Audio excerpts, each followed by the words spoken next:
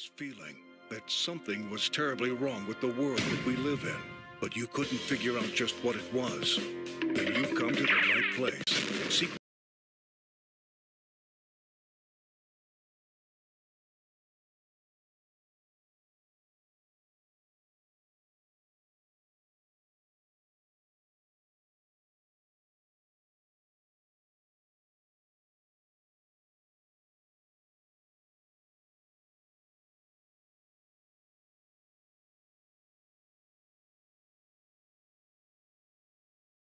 Jim Carrey is one of the most famous actors in Hollywood and one of the funniest men of all time. But in recent years, his life has changed completely. His face, always marked by funny faces, has taken on a sad look, and his words, always filled with jokes at every moment, now carry serious and profound messages that make people wonder what is happening to this man. Has he gone mad? In today's video, we are going to find answers to these questions and understand the journey that brought Jim Carrey to this point in his life, where he seems to have left behind the man who lived inside a comedy movie character 24 hours a day to become who he was truly called to be in this world. What you will see in this video will surprise you, and at the end, I will show you a testimony from Jim Carrey himself that I am sure will impact your life. But before we start, please subscribe to my channel. It's very quick. Click on the subscribe button below the video. Activate the notification bell because I want to help you on your walk with God every day. Okay, now, let's go. Jim Carrey is a Canadian comedian who became famous worldwide for his roles in successful movies like The Truman Show, The Mask, Ace Ventura, Dumb and Dumber, among others.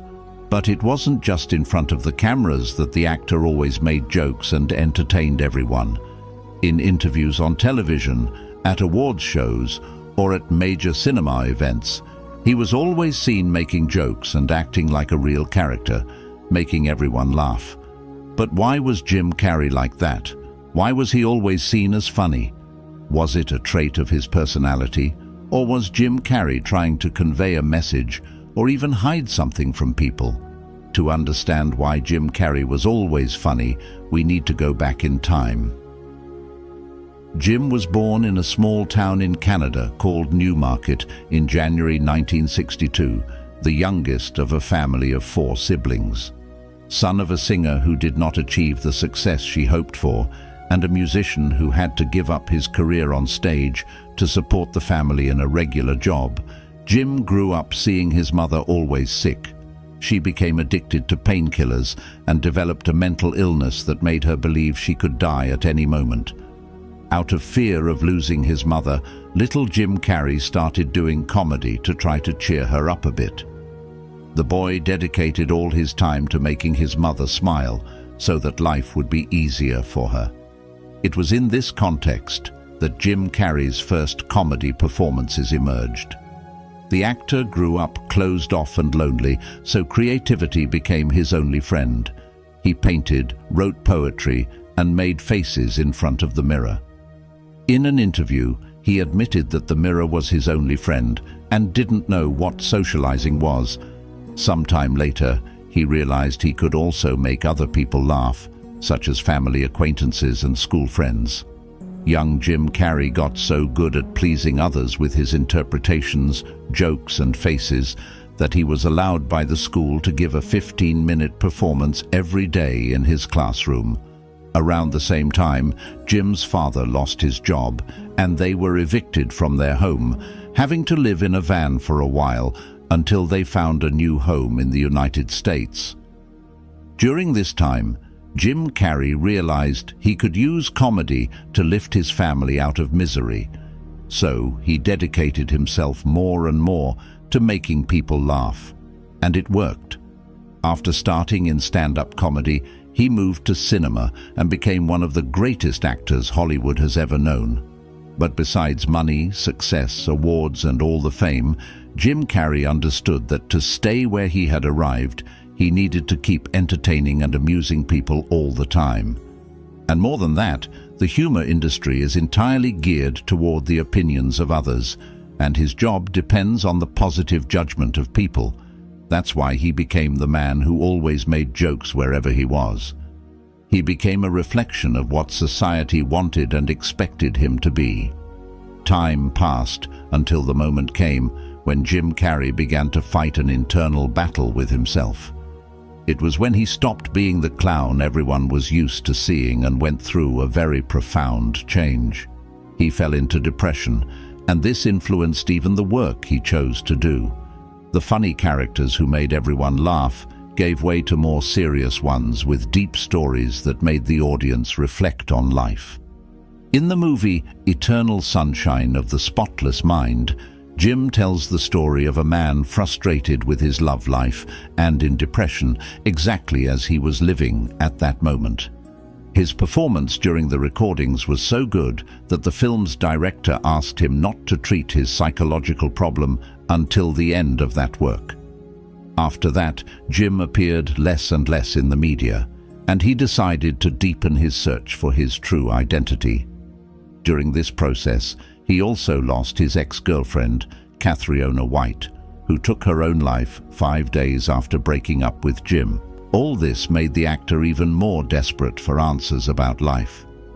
At this moment of deep pain, Jim Carrey found Jesus, the only truth capable of freeing human beings from the bonds that the world imposes and the slavery that society imposes for us to be accepted. From then on, the man who dedicated his life to pleasing everyone now spoke to the world what he believed to be the truth.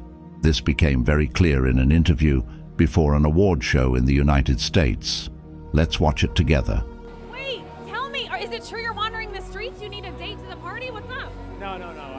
I'm doing just fine. I just, there's no meaning to any of this. So I wanted to find the most meaningless thing that I could come to and join. And here I am. They're celebrating. I mean, you got to admit it's completely meaningless. Well, they say they're celebrating icons inside. Celebrating icons, boy, that is just the absolute lowest aiming, possibility that we could come up with. It's like icons. Do you believe in icons? I don't believe in personalities. I don't believe that you exist, but there is a wonderful fragrance in the air. You don't believe certain icons have the power to make change, to think differently, to be bold, to inspire others? Artistry? You're one of them. On the good foot. Ha! Yeah. You shut her down now. Notice the reporter's reaction while Jim Carrey was talking about the futility of the entertainment world.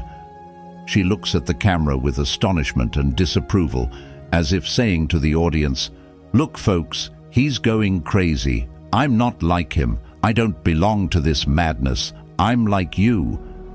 Besides, he decided to sacrifice his career in Hollywood to reveal the dark secrets of the entertainment industry, such as the influences of the Illuminati.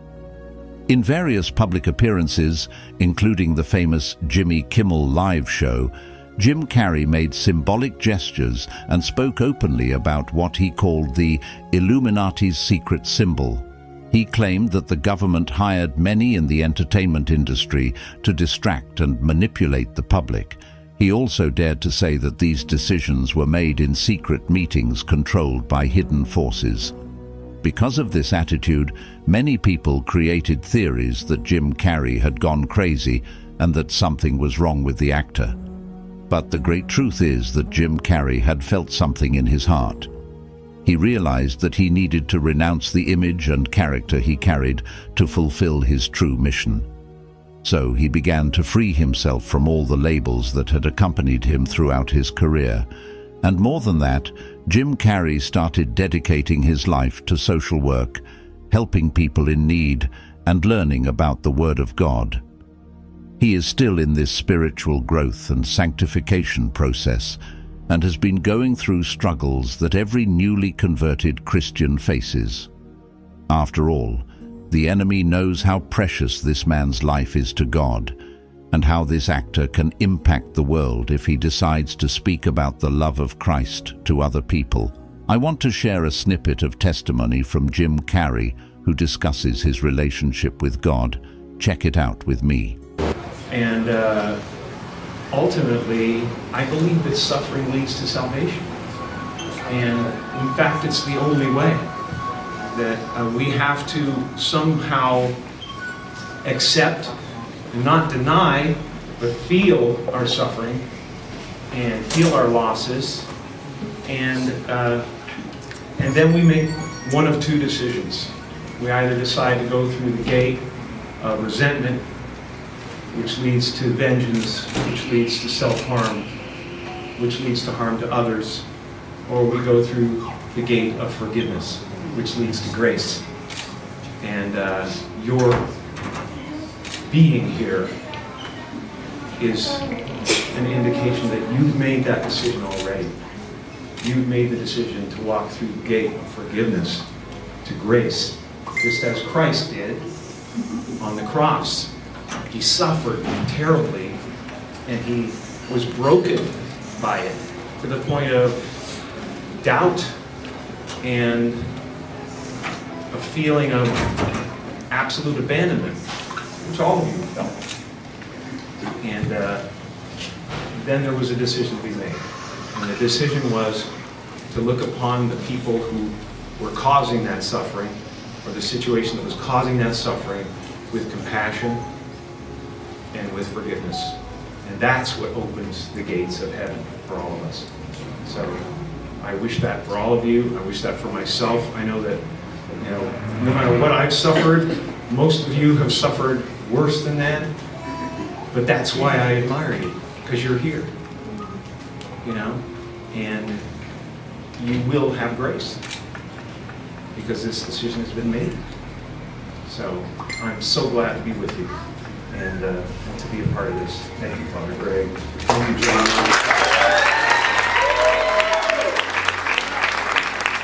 Look at this, brothers. This testimony from Jim not only touches our hearts because of his life and the difficulties he faced, but also reminds us of that passage from the Bible in 1 Corinthians 1:27-29, where the Apostle Paul says that God chose the foolish things of the world to shame the wise and chose the weak things of the world to shame the strong. Jim spent decades trying to please others to be accepted in an unjust and cruel world, and you, listening to me now, are going through the same situation. You may be wearing a social mask just so others won't reject you, when in fact you are empty inside. Jim Carrey's life story is a call from God for you today. Abandon this character you have been playing and accept God's plan for your life. Amen. I am sure that all the shadows that have pursued you until now will be dissipated by the light of the Holy Spirit, no matter how difficult your journey is, because Jesus himself will guide your steps. So repent your sins, surrender your heart, life and future to the Lord, and he will care for you. Amen. We have reached the end of our video, and I hope you like it. If you're looking for inspiration, knowledge, and spiritual connection, don't let this opportunity pass you by. Subscribe to our channel now, leave your like and comment to strengthen our community.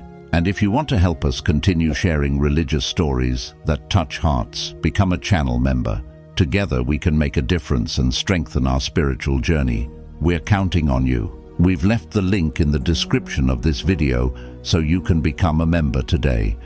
Continue watching videos about the history of the Bible. I will leave 2 recommendations here on the screen. God bless you. We will get to the next video.